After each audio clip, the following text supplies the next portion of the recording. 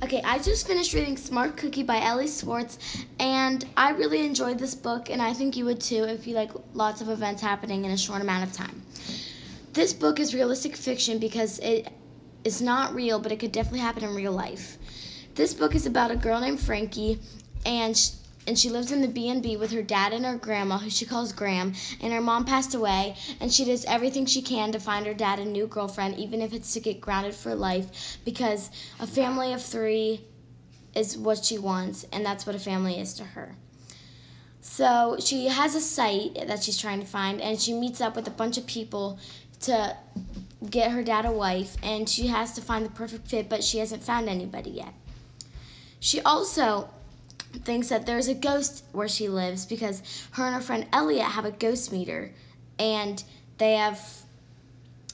ghost meter is showing there's a ghost in there. My favorite part of the book is when Frankie has to go through all of these events to help her dad find a wife and to help her go to the festival with a family. And to learn more, you have to read this book, and it's by Ellie Swartz, and yeah.